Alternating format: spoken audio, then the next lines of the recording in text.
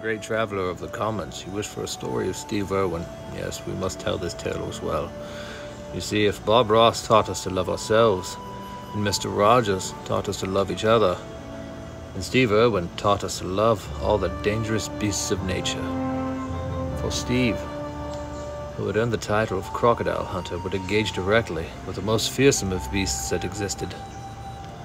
Yes, and we would watch these stories on television, all of his teachings, his different ways to respect and understand the most dangerous beasts of all. And while his stories exist in our hearts, his purpose exists further in his children. He may exist in Valhalla, but he does not roam the halls. No, he is in the fields, the oceans, in the woods of Valhalla.